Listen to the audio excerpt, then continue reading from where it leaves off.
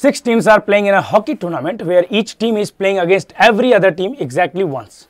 At an intermediate stage, the status is as follows. This is the status. And it's given that the team that scores more goals than it concedes wins the match, the usual thing. While if both the teams score the same number of goals, the match is declared drawn. The match played between team X and team Y, if team X score 1 and concedes none, then the score line would be team X, team Y 1-0. So this is the table, and you can see each team has played exactly 2 matches. So 6 team, 2 match, so it will be a total of 6 into 2 by 2. That is 6 matches in total, because each match has 2 teams involved. So total 6 matches details have been given. Let's try to decode this. Where do we start? The primary question in these type of situations, where do we start? So in games of tournament situations, you always start with draws. Why? Let me tell you. See, team D has 2 draws. Team B has 1 draw. Team C has 1 draw. That means team B has 1 draw against team B, C, and 1 draw against team B. So against C, against B. Team C has 1 match against D. Team B has 1 match against D. Now what would be those score line? In case of team D, the score line, the total goal scored by team D and total goals conceded by team D is 1-1. How is that possible if both matches are drawn? Only possibility is one of the match score line is 1-1, 0-1 or 0-0. That's it, because both the matches are drawn. So score line of goal done and goal conceded should be same, right? Now in case of team C or team B, in case of team B, we can say that team B has total goal versus against 5:1. So it can be 1-1 and 4-0 or 0-0 and 5-1. Both of these are possible, and there is a team who can concede 5 goals. In case of team C, total score line is 2-0. The goals conceded and goal scored 2-0 and 2. So team C has won 1 match and drawn 1 match. That means team C did not concede any goal. So the match which was drawn against C must be 0-0, right? And the other match must read 2-0. So in case of C versus D, the score line is now clear that in case of C, the score line was 0-0. In case of B, the score line was 1-1. Now the match B versus D, we already have the score line, which is 1-1. So against D, it was 1-1. So against one team, B must have scored 4-0. Now which team it would be? So can it be team E? See, team E lost both the matches. If team E lost a match by 0-4, the next match score line would be 1-0. That means team E won 1 match. This is not possible. That means it's team F who lost the match against B by 0-4. So against B, the score is 0-4, correct? And the next match score line would be 0-3. Whichever team it is, we will figure out. In case of B, this team is F, correct? Okay. So far, so good. Now in case of team F, this is 0-3. Team F considered 3 goals against a team. Which team it could be? It cannot be team B. We need to figure out for a team who scored 3 or more than 3 goals. That is either A or B. We already have the details for B. B versus F is 4-0. So it must be team A who won the match against F by 3-0. This will be F by 3-0. And the second match of A, the score line must read 2-1. So against which team this score line will be 2-1? Only one team is left, which is E. In case of E, E versus A, the score line is 1-2, and the second match must be 0-2. And this match must be against which 0-2? It must be against C. So C versus E, the result was 2-0. So that's it. All the matches we are done for, correct? So let's go to the questions. Questions. Which of the following matches are yet to be played? Team A, V, C, D We already know C versus D was drawn. This is not possible. C versus D drawn, not possible. Team EF, BD. B versus D was also drawn. This is not possible. Team CD, again this is not possible. We just need to check this. Team A versus B was not played. In case of this match 2-1, 1-2, it was against E, right? Okay, so team A versus B was not played, as well as team E versus F was not played. So answer is option E. Question number 23. Which of the following score line is a possible outcome in the tournament? Team A versus D 1-0. No. Team A versus E 2-1. Yes, that is correct. Team A versus E 2-1. Then question number 24. Which of the following score line is not a possible outcome in the tournament? Team A versus F 4-0. That is team A versus F is 3-0, not 4-0. So this is not a possible outcome. Team B versus F 4-0, we know that. C versus D 0-0, we know that. C versus E 2-0. C versus E 2-0. Yes, that is also possible. Only score line that is not possible is option E. So this was a fun set related to games and tournament. If you have practice games and tournament sets, then this is a pretty much doable set, right? The graph below represents the performance of 4 professors across years measured on 4 variables.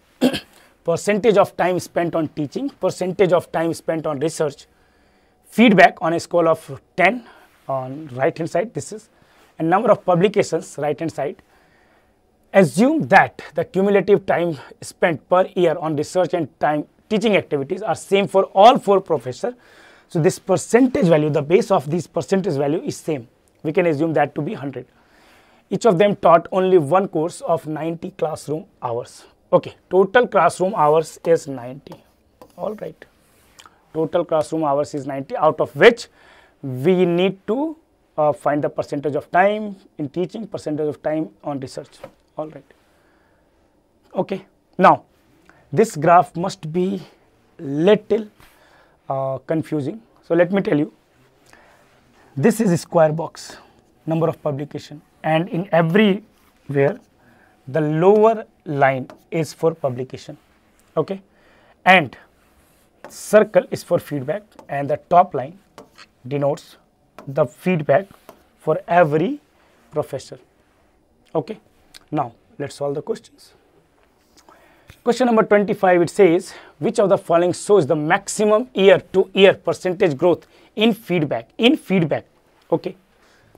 Feedback is the top line. Professor arithmetic during 13 to 14. Arithmetic 13 to 14. Arithmetic 13 to 14. This is from here to here, right?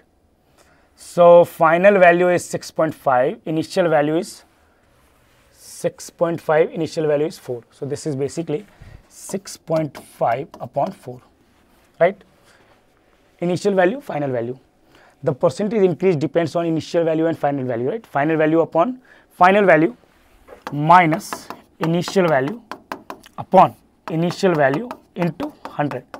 This, if you break, it will be final value upon initial value minus 1 into 100. So ultimately it depends on final value upon initial value. That's why we are only going to compare the ratio. Professor algebra during 15 to 16. Professor algebra during 15 to 16 from here to here. So 5 and 8. This is 8 by 5. Then professor calculus during 12 to 13. Professor calculus 12 to 13. So this is 4 and this is 7. Final value is 7. Initial value is 4. Professor calculus during 14 to 15.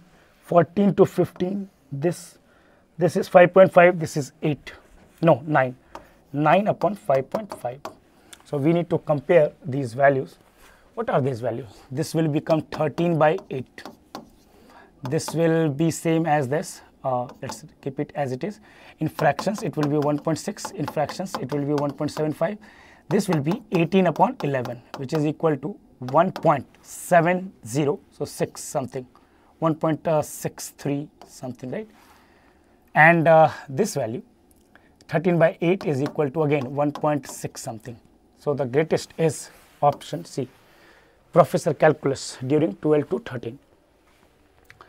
Next one, count the number of instances instances in which annual decreasing efforts in research is accompanied with annual increase in feedback. Okay, research, we need to check all the possibilities where the research is decreasing and the feedback is increasing year to year. Okay, so let's come back here and let's check. So feedback is the top one, research is the top one. It's decreasing, feedback is decreasing. We need to check only those cases where both of these things are happening, where research is decreasing and feedback is increasing. Research is decreasing, but feedback is not increasing. In this case, feedback is increasing, research is decreasing, right? This value to this value. So 1.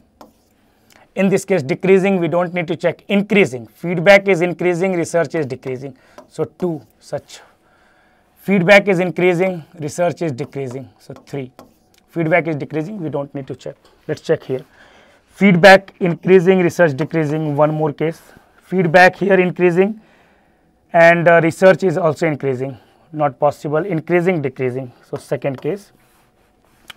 Then in this case it's constant. In this case feedback is decreasing. Let's come here. Decreasing, decreasing, decreasing. Feedback is increasing. Research is also increasing. One more case. Feedback increasing. Research also decreasing. So second case. As all of these values, the base is 90. So the percentage will be taken respectively, right? Then again, feedback is increasing, but research is also increasing. This is not counted. Feedback increasing, research decreasing. So one more case. Not this one, not this one. Increasing, decreasing. Second case. Increasing, increasing. Decreasing, decreasing. That's it. 3, 2, 2, 2. 6 plus 3. A total of 9 such instances. So the answer is option C. Then the last one, it says research efficiency is the ratio of cumulative number of participation for a period of 3 years. Okay, research efficiency is equal to ratio of cumulative number of participants of participation for a period of 3 years to the cumulative number of hours spent on research activity in those 3 years. Which of the following professors is the least efficient researcher for the period 2015 to 17? Okay, sorry, this was publication. That's why I was confused. Research efficiency is equal to cumulative number of publication upon cumulative number of hours spent on research activity. This we need to find where we find this list for which of these professors. See, this research activity, the base is given in percentage, but the base is 90, right? 90 hours. So it will be X% of 90 in each case. So we don't need to bother regarding the actual hours. We can take the percentage values and we are good. So let's check this one by one here. In case of Professor Algebra, research efficiency, total number of publications. Total number of publications from 15 to 17 is this is 3 plus 2. 3 plus 2 is 5 plus 3 8 divided by, now this is in percentage, so we will take this 35% and this is 25% 60 and this is 40%, 60 and 40. So this will be 8 upon 90, 100% means 8 upon 90, but we are writing in percentage only. Now in case of arithmetic,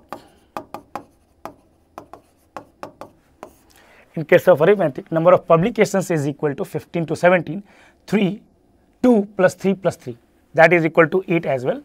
And this will be, this is 30, 100 minus 30 is 70, this is 50, 120 and this is 60. This is 60, yes, so 180. Number of publications is 8 and that is 180, right guys? This was 70 and 30, 100, 160, okay, 160. Okay, next in case of calculus, total number of publications is equal to 3 plus 3 plus 2. that is equal to 8, same here.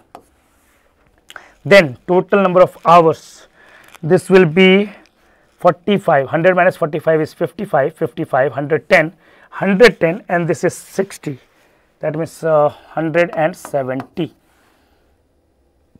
and we are left with geometry.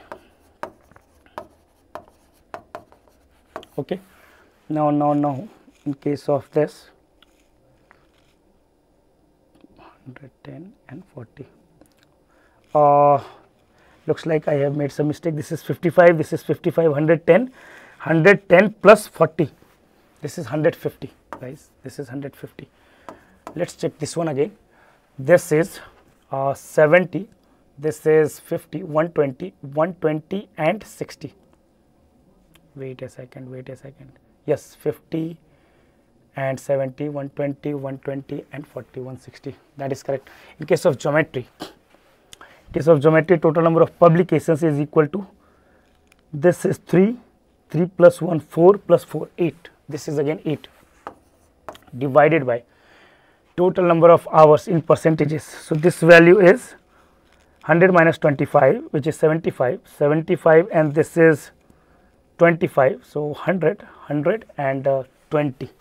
So this is 120, this was 150. So if we are talking about least efficient, that means which value is the least, this value is least, right? In case of arithmetic, the value is least because the denominator is the greatest. So Professor Arithmetic has the least, was the least efficient researcher. Answer is option A. Is there any other question? No. That's the end of this question. The graph was the main point of this, otherwise it was nothing special regarding this set. Yes, if you know how to compare the fractions easily, then this is much easier for you. Okay.